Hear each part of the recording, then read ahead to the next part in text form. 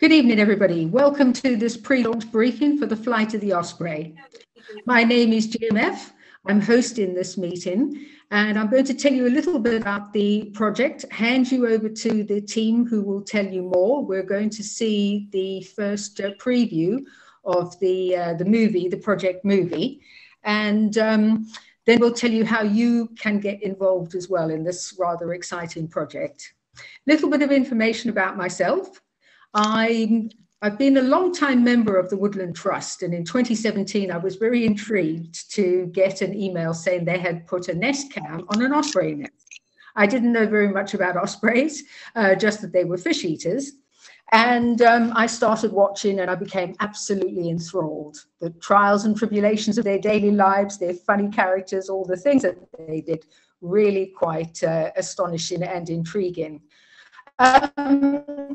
Things were going quite well, but then in 2019 we got the sad news that an osprey from a neighboring nest had been electrocuted on a power line in Spain, and this was a real tragedy. That was Pian JH3, and he was actually more or less cousin to our Lachlan, his ring number was JH4. It was very sad, and people are trying to do something to prevent this happening in future. Then came lockdown. The world was absolutely enthralled by the ospreys. We all watched and saw them raise their chicks. But last year, sadly, Ayla failed to return. We waited, we hoped, waited some more, and then had to conclude that she wasn't coming back. We have no idea what happened to her, but there are a lot of perils out there, both man-made, a lot of hazards that humans cause, and weather events and predators and so on. So Flight of the Osprey is going to follow sat-tagged UK ospreys down the coast of Africa. So starting in the UK, going across Spain, France, Portugal, down into Africa, tracking them, stopping over in places where they rest, and highlighting the conservation issues that they face. So that's a little bit of background. What we'd like to do now is show you the preview for the project film.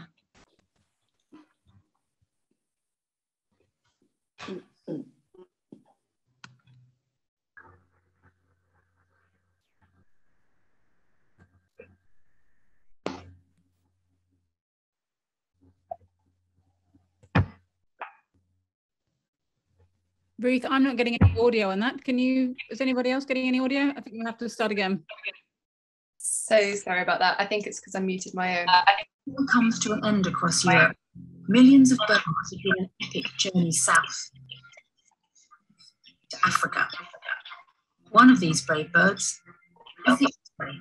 Every year, the osprey faces a journey of extreme challenges across mountains and vast seas, mangroves and rainforests, through the searing heat and sandstorms of the Sahara, and many don't make it.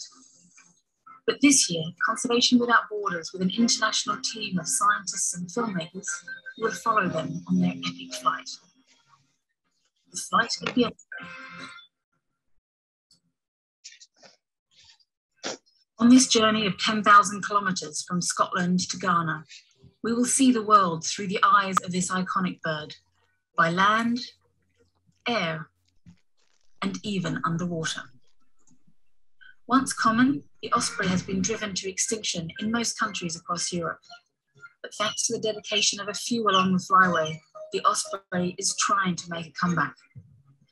But resource extraction, urban sprawl, and human impact are changing their world rapidly, and major challenges and questions remain.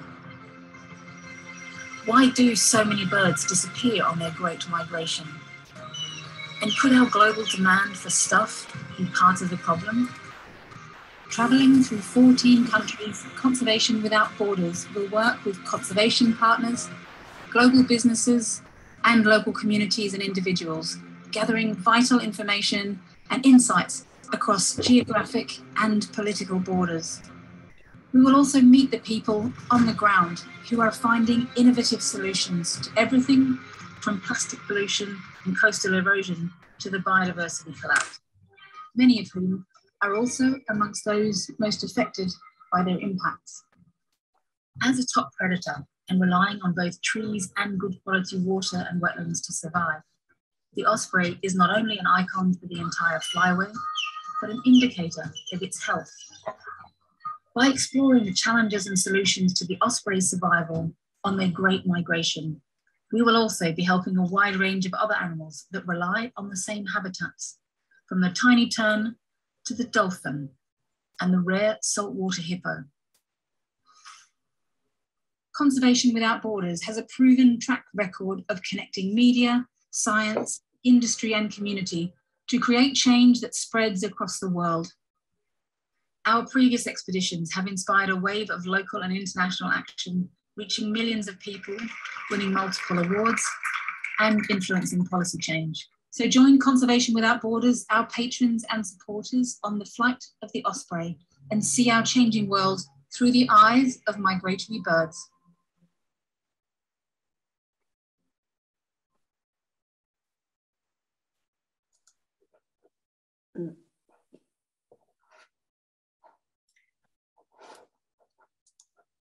That was absolutely fascinating. As you can see, the scope of the project is really quite enormous.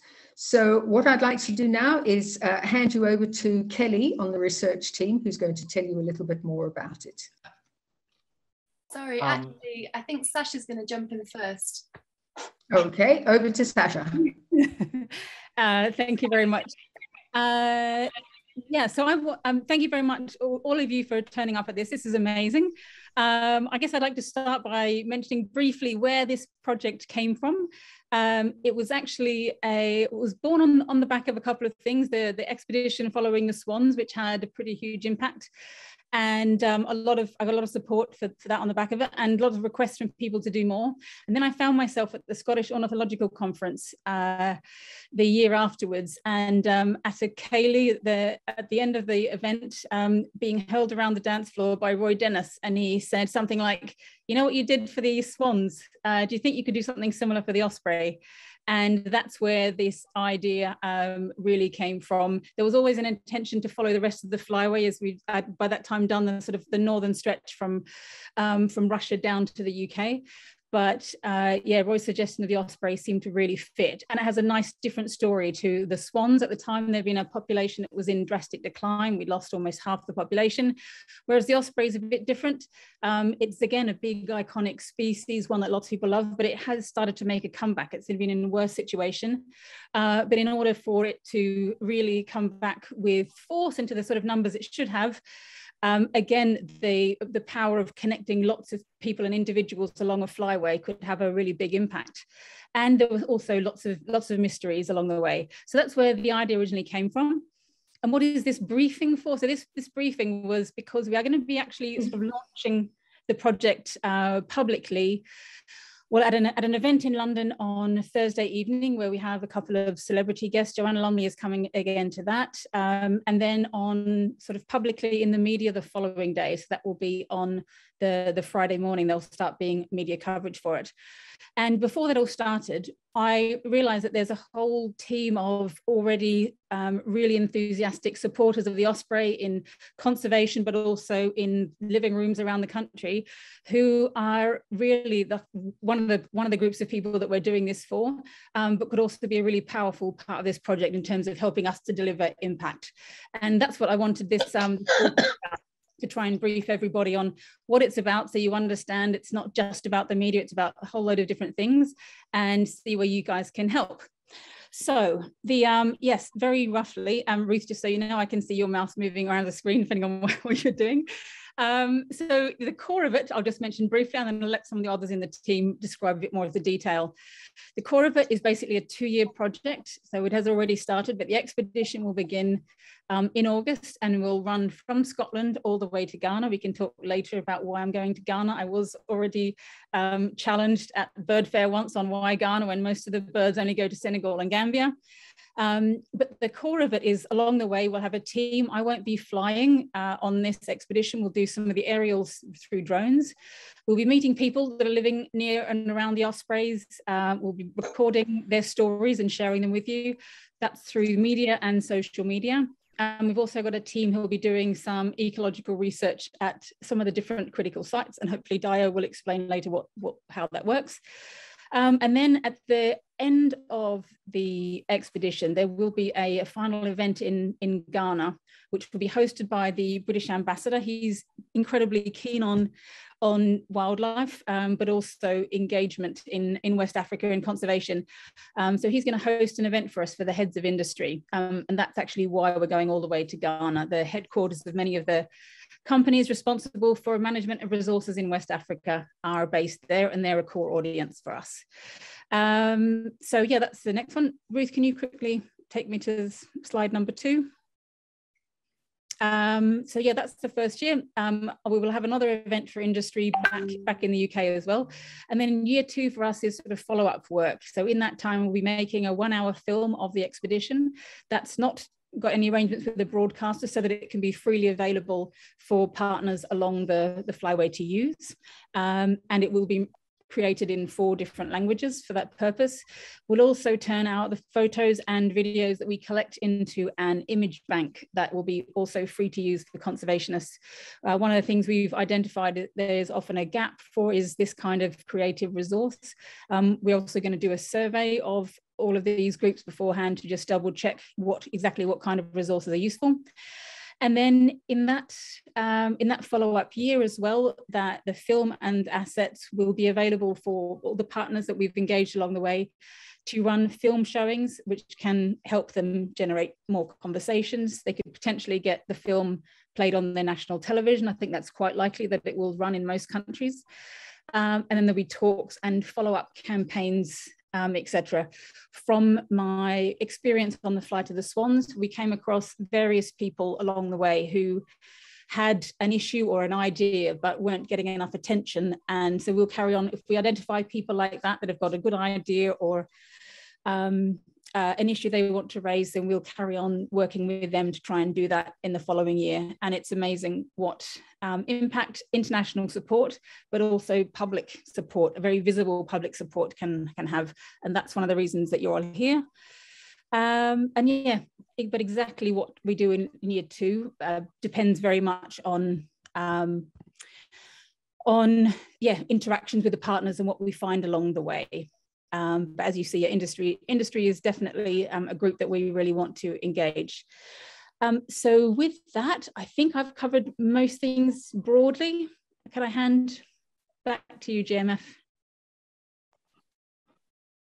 You're muted still, I think. Okay, thank you for that. That was a pretty comprehensive overview. We've got various people involved along the way, and one of the people I'd like to introduce you to next is called Dembo Yatta. He is based at the moment in Rwanda, and I'm getting a hand waving at me. Because I think it's Dio who's next. Okay, well, all right. I can't see all of the screen. Sorry about this. Let's have Dio from the media team. Okay, thanks, JMF. So I'm actually from the research team, and I'll be speaking about the scientific research objectives that we have. Now, there are several of us that comprise the team. There's myself, I'm an ornithologist, and that's sort of my background. There's Kelly, she's an epidemiologist, and she's bringing a lot to the team also with the community interviews. We are going to have a 3rd person join the team as well when we have boots on the ground. And we are, the 3 of us are being supervised by David Stroud, who was working with the JNCC and has done a lot of work on conservation policy for migrant animals across the flyway. So the research objective, what we are aiming to do, of course, is we are going to follow the ospreys, as we've said, and the ospreys are going to be our flagship species for wetland conservation. So we want to draw attention, as Sasha said, to a lot of the threats that are happening at the site. In areas where there is targeted persecution of ospreys, we will draw attention to that. And we want to interact with local researchers as much as possible. We have 4 main research streams or main areas that we're going to focus on at each of these sites as much as possible. So So the first is to monitor ospreys. We're going to be looking at their numbers. And we're also going to be trying to record what threats, anything that we can see that would pose a potential threat to ospreys. We're going to try to record this in a standardized, following a standardized protocol. The second is to monitor the wetlands themselves. And again, there is a rapid assessment protocol that we will try to follow. The third is engaging with wetland-dependent communities. I talked about community interviews. This is where this is going to come into play. And then lastly, we're going to support site-level conservation. And this is a big part where we want to, as much as possible, work with local organizations, individuals, volunteers. We would have developed, and we have developed these rapid assessment protocols. And what would be great is if this data collection can continue at the site level for months and years to come.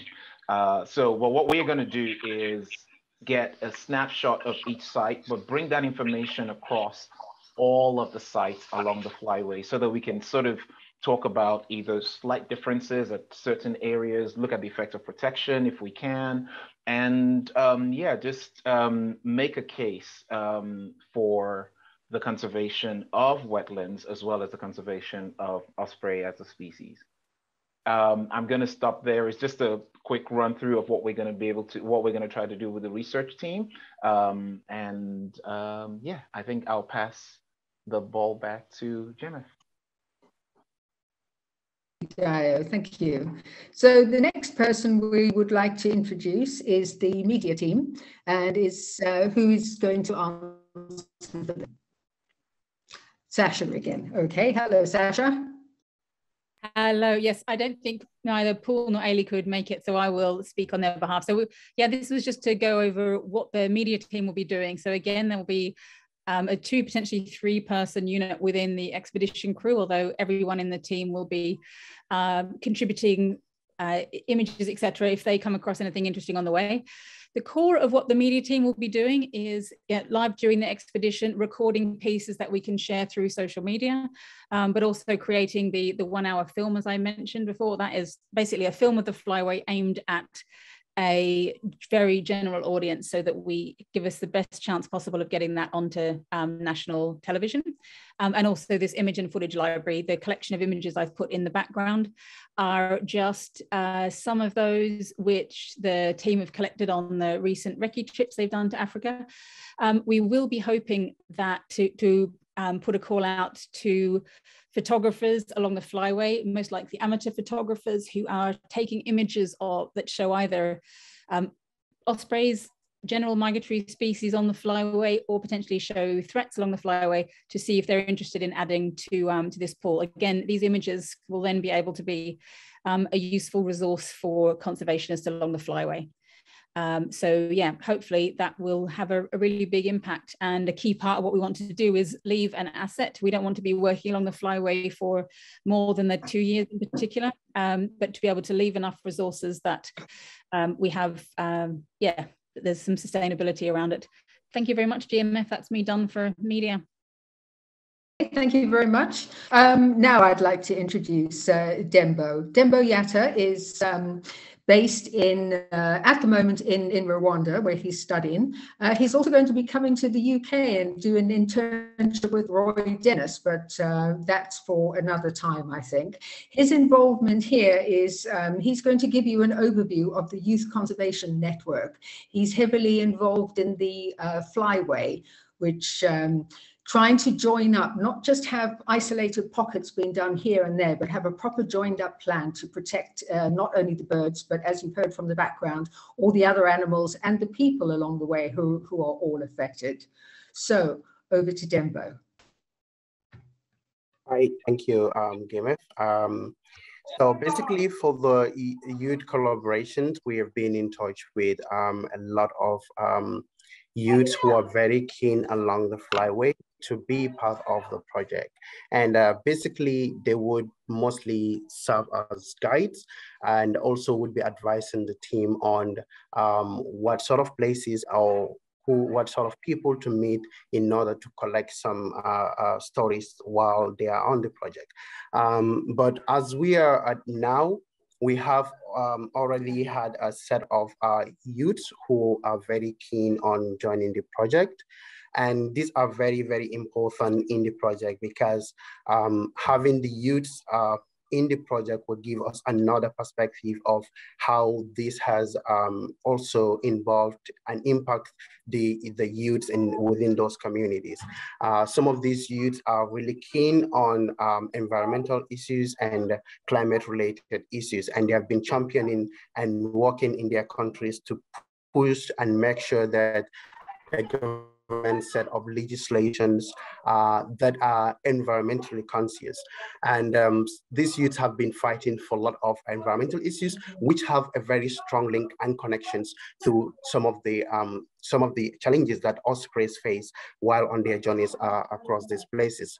So having them in the project, it's really, really important, and it's very, very critical because it's also raised awareness among the youth population of those communities and those countries to raise more awareness about some of the challenges that the ospreys face or go through while in those countries. Yeah, that's basically about it. Thank you.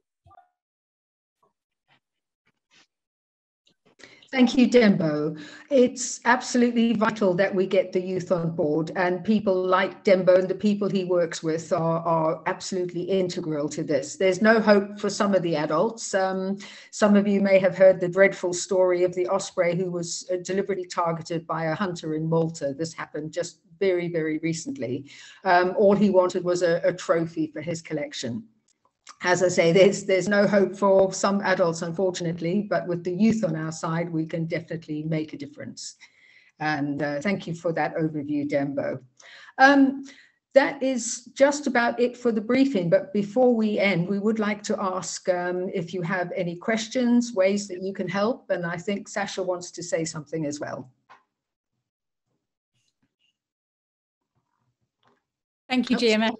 Yeah, thank you. Yes, I did just want to quickly say, oh, I love my people joining the room now. It's just a shame they're coming at this point, but at least the recording is going to be available. So yeah, I just wanted to outline, I know a lot of you will be interested primarily in the kind of the ospreys and the journey of the osprey, but for those of you who are looking at the kind of back end and how it works, I just thought I'd quickly describe our strategy for driving change overall. So the key things are engaging industry that are active in Africa and West Africa. One of the things I noted from giving a talk to, it was an AWA MOP, the Africa Eurasian Waterbird Agreement MOP in Durban a couple of years ago, was that there was a lot of talk about, you know, different actions we needed for conservation. A lot of those involved the impacts of industry, but there was no industry present whatsoever. So I want to find a kind of new and engaging way to involve them in saying, look, this is what, showing them kind of, this is what, this is the impacts of your industry, and we're going to see various of them from the extraction of cocoa and deforestation from that, the same with sugar, like serious fishing in parts of West Africa. There will be various different ways that industry is affecting the wetland habitats. We want to show them that and ask them to be engaged, not just in giving small amounts of money, but in a deeper way, and let's see how that goes. We'll also be doing the same for industry in Europe. We've got various different people quite high up in industry that are going to advise on that, which should be really interesting. We want to further resource the conservation partners, as I mentioned before.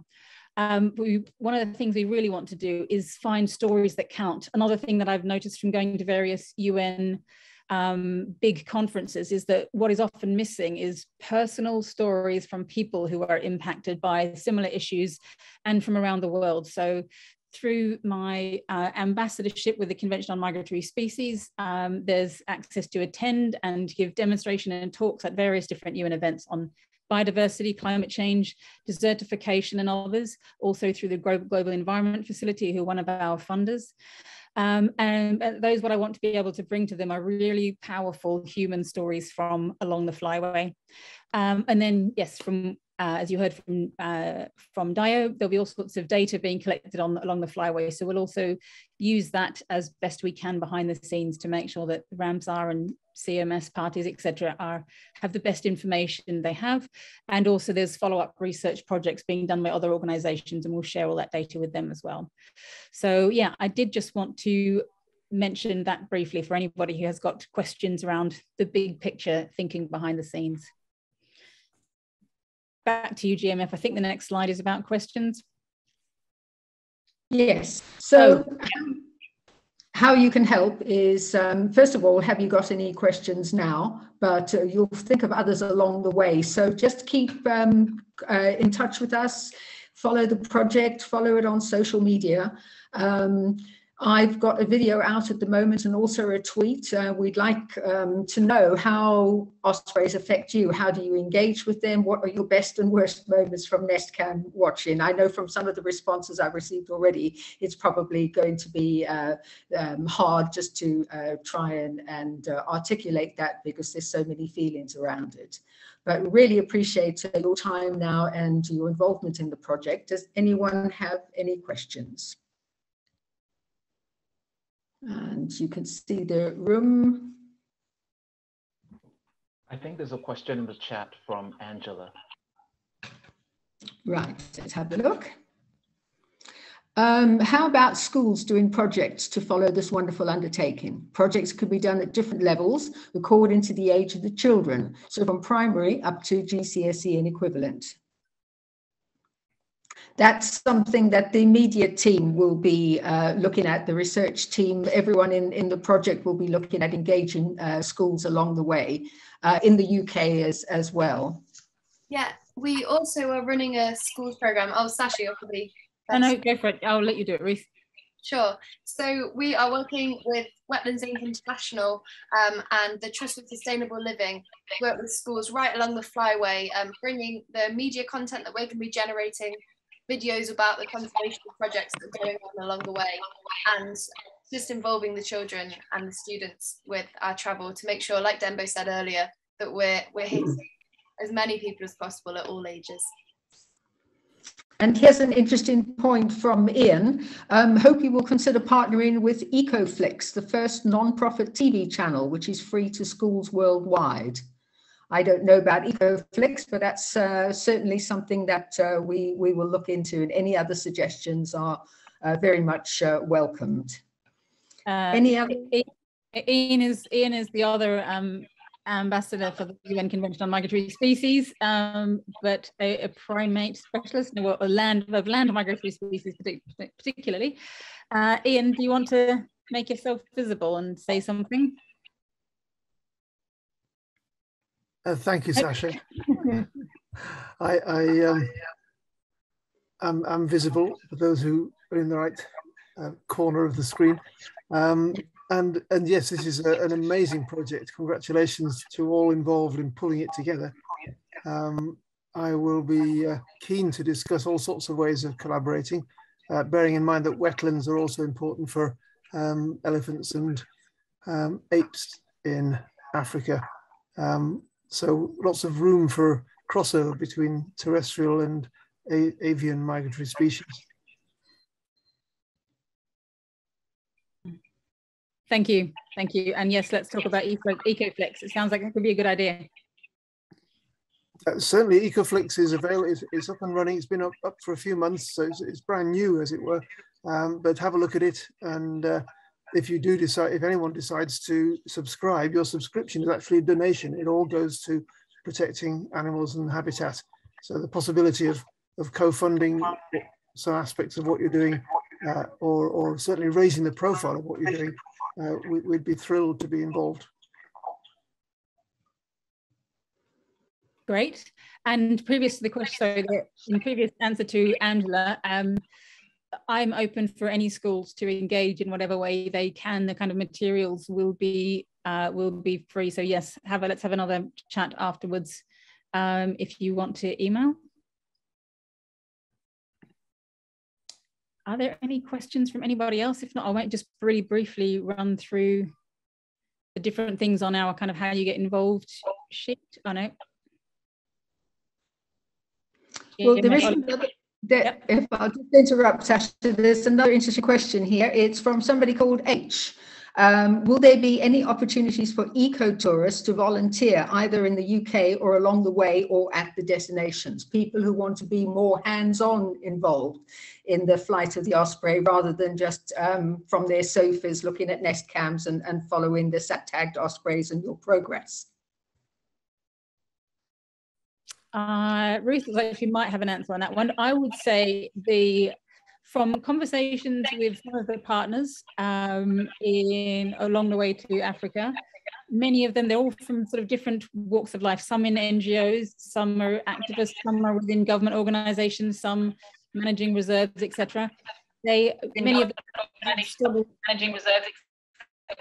Is that possible? I've got now really bad feedback. Sorry, I had to mute GMF because you're echoing for the rest of us. Okay. Thank you. So many of them have struggled during COVID and are looking at ecotourism options and also looking to get ecotourism going back again.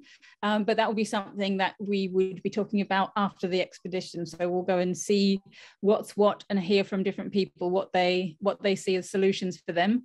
If anybody else, Ian, I'm thinking, I don't know if you've got, if you've been thinking much about ecotourism or if any of your partners are in this part of West Africa, but that's definitely something we'll be looking at, and it is likely to be a solution for some of the places. I would suggest also Dio might want to talk a little bit. I know he was hoping to involve local people on part of the research project, and that might be something that ecotourists nearby could be able to join with. Dio, on the survey part of the project? Yeah, that would be something we could look at. Again, it would depend on again, maybe some of the background and what most ecotourists usually have a pair of binoculars with them anyway. So we're happy to work with everyone, sort of carry everyone along. But I should point out that because we're going to be moving through, we're going to be spending roughly around 24 hours-ish at a site. We will need to have sort of communicated well ahead of time. So anyone that's going to meet us at a particular site will need to be there, because within one day, you know, left or right of that date, we could miss each other. Just to throw that out there. Yeah, I don't think it's realistic to, Ian is waving his hands, to for people to be kind of engaging directly with the expedition, but certainly potentially in the following year. Ian, go for it. It just occurs to me that there are quite a number of companies that run bird watching tours to West Africa, and with a conversation with them, finding out if they've got any tours going around the time that you're there, then extra eyes might be helpful, and certain extra photographs, extra interest. Not that they're doing it for you, but that they're alerting their clients who are going on tours around that time to the fact that this is happening. You might end up with some useful extra binoculars looking at the skies.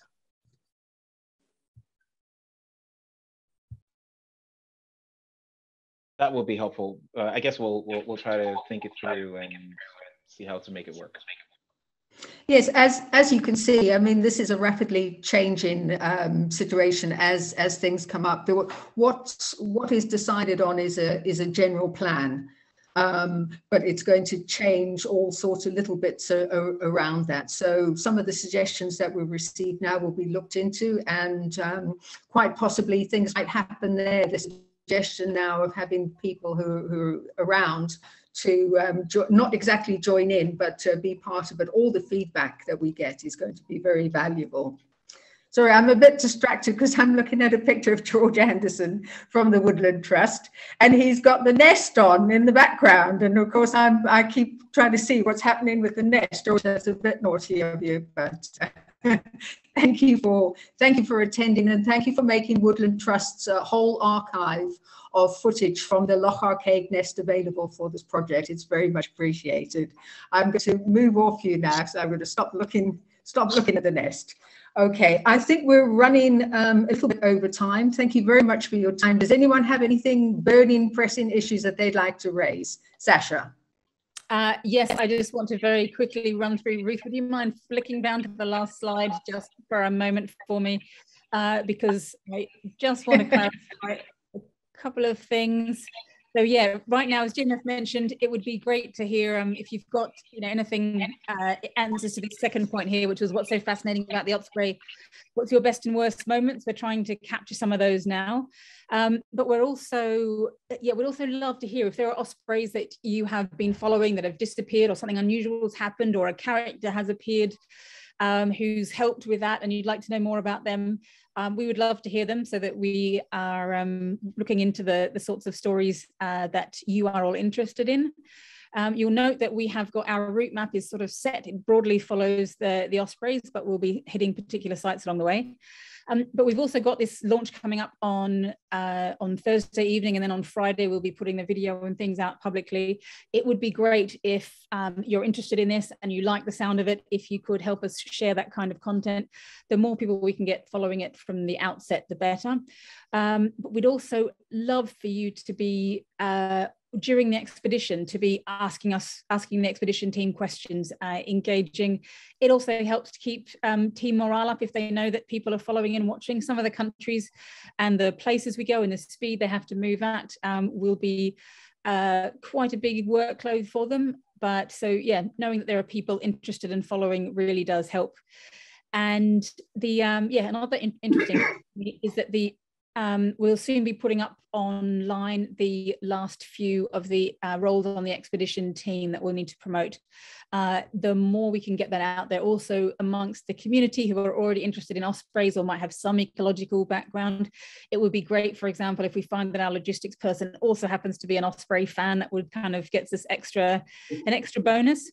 And then the last thing, we mentioned the image library before.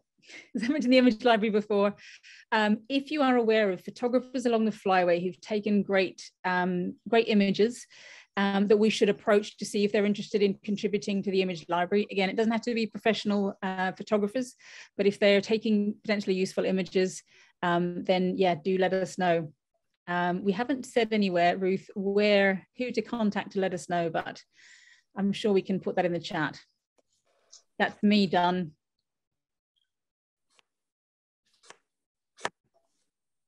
Over to you, GMF. Can I just quickly say, I've put my email in the chat. Please do copy and paste it now so that you still have it, and send me any information that you think will be useful, or any questions, and we can answer those for you. GMF, over to you. Thank you very much. Really appreciate your time tonight. Appreciate your future involvement as well. We're all Osprey fans, and this is a real opportunity to actually do something that will be of benefit not only to the birds, but the people that they meet along the way and everything else around them. So thank you very much for your time. Look forward to hearing from you further on. Good night.